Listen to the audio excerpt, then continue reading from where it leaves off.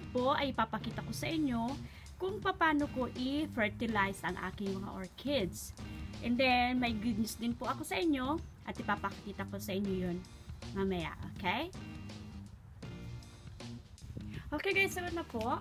Ito po ang fertilizer na ginagamit ko. Ayan, this is really nice. So, ang gagawin ko po is maglalagay ako ng isang ganito. Ayan. And then, ilalagay ko siya dito. Ayan. Tapos, lalagyan ko siya ng tubig. Okay?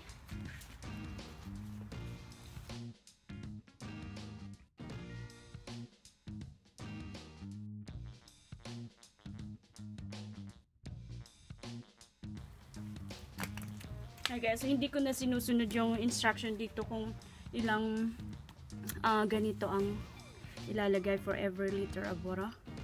So, basta ang ginagawa ko, isang ganito.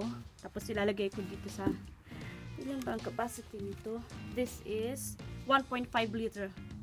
Ayan, so, gagawin ko is, ayan, didiligin ko lang sila. So, I'm doing this, pinifertilize ko sila once a week. Ayan, so kailangan soak na soak sila. Ayan. And then later guys, papakita ko sa inyo yung good news ko.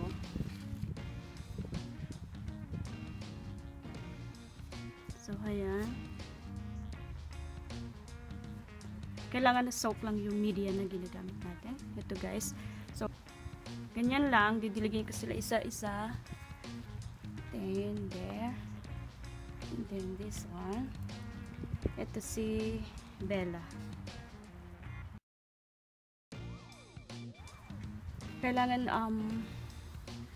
soak na soak sila masyado kasi sobrang init ngayon dito.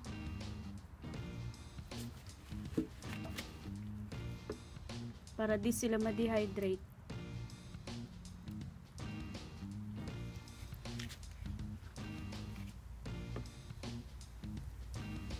Yan, din mamaya uulitin natin yan. Okay, so ito naman si Bianca.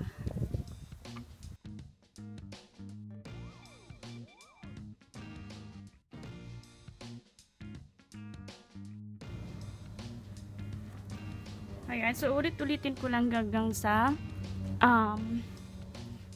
madilig ko silang lahat. Okay, so maglalagay ulit ako dito kasi naubos ko na. So, yeah. Okay guys, so ito naman si Samantha. Siya naman ang isusunod natin. Ayan. As in, need na talaga nila ng diligin kasi sobrang dry na yung media na nagki-keep moist sa kanila. Ayan. Kailangan soak na soak talaga. Okay. Then, the next one. Ito naman. Si Milo. Ayan guys, tingnan nyo. Puting-puti na. So, it means dry na yung media. So, kailangan na talaga silang summer ngayon dito sa Australia, sobrang init talaga. So, kailangan mga twice a week silang didiligin kasi sobra talaga ang init. So, ayan. Next is Stephanie.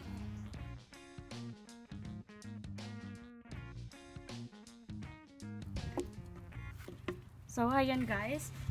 Maglalagay ulit ako ng pangatlo. Tapos yun yung pinaka-finale ko sa kanila para soak na soak talaga sila sa tubig. Okay? So, ayan guys. Natapos ko na silang diligin. So, ngayon ay sasabihin ko na sa inyo yung good news ko. So, umpisahan natin dito kay Samantha. Ito siya guys, yung last na orchids na binili ko.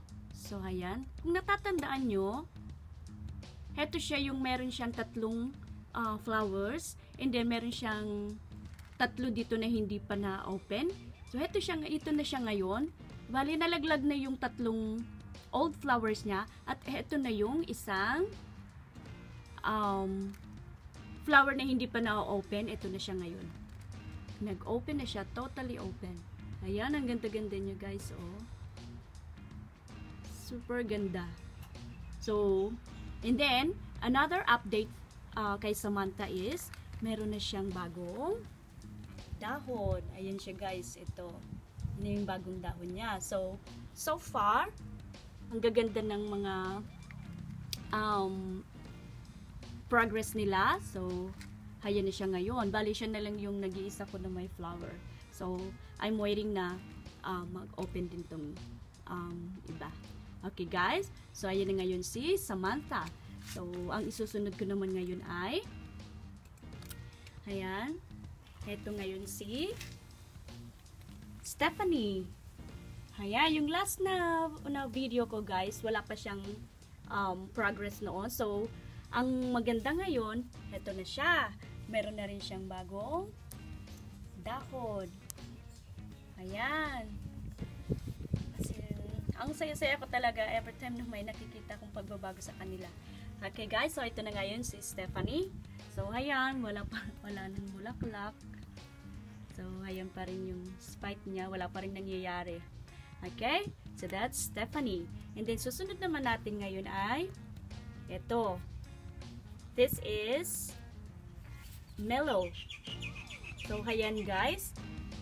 Ayan, may bago na rin siyang dahon.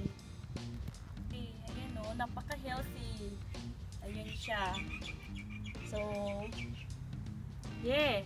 And then, heto yung lagi kong pinapakita sa inyo na spike niya. Ayan. Tapos, ayan siya guys. Heto. Okay? So, ayan. Panibagong dahon. And then, ang isusunod naman natin ay ito. Si Bianca. Yan siya guys, yung meron siyang napakalaking dahon. Ayan siya. Siya yung kulay white. Ayan, as in, nalaglag na rin yung bulaklak niya. So, ito naman ang update sa kanya. Ayan, meron na siyang bagong dahon.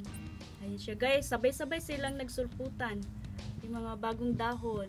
Ayan. So, that's Mellow. Sorry. Bianca. Siya yung puti. Okay, and then next one is ito, si Bella. Wala na rin siyang bulaklak.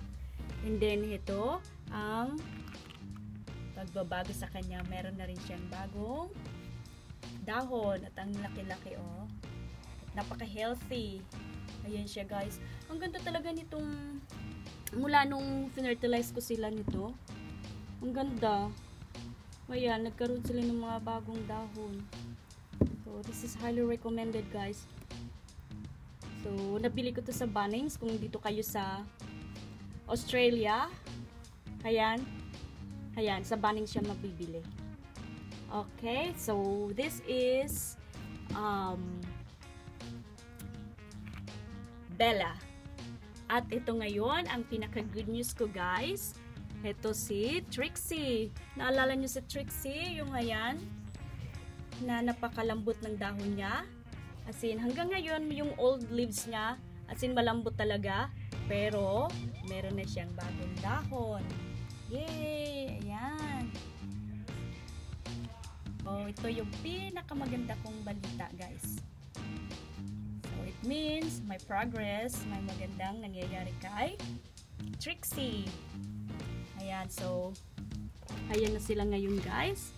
So yeah, that's all for today. I-update ko kayo next time, okay? Look how pretty she is. Okay guys, bye!